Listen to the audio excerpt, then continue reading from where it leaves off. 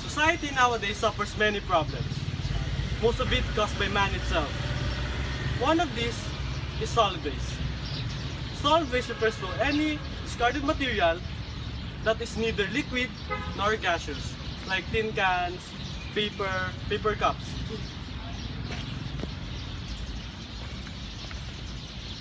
And like this, plastic bottle. The problem with solid waste is a big problem globally, which is why people have tried to control it.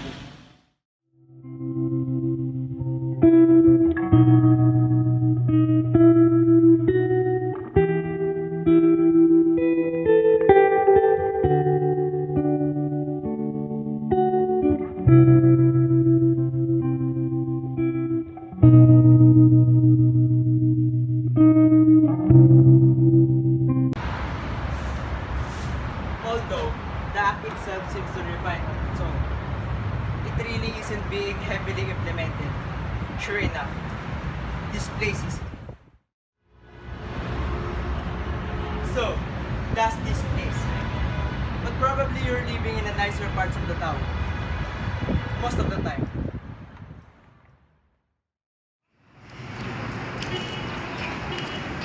It's like this. We are currently here in Metro Manila, the capital of the Philippines, and the place that produces 1/4 of the country's daily output of solid waste.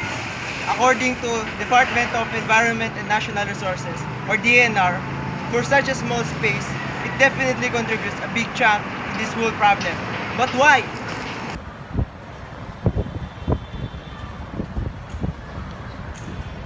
As you can infer, the act itself is not being properly implemented by the government. The citizens are also not well informed about the proper waste disposal. Immediate change in a large scale is least likely to happen as well. Then again, we could always start with ourselves.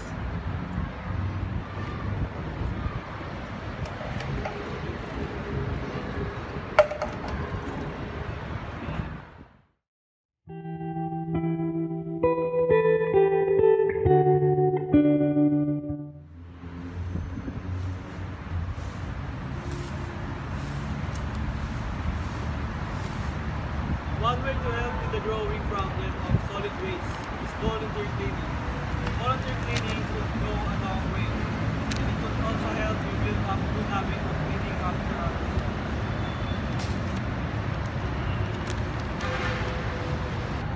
You could start with keeping your own front yards clean. By doing so, you are helping in the prevention of floods, as improperly disposed waste will get into waste.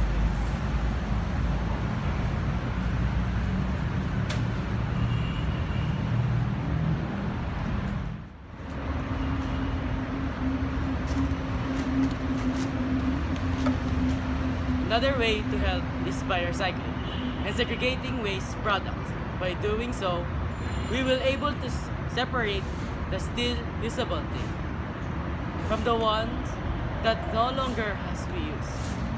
This also lessens the time it takes for garbage collectors to segregate waste, making the whole process more efficient.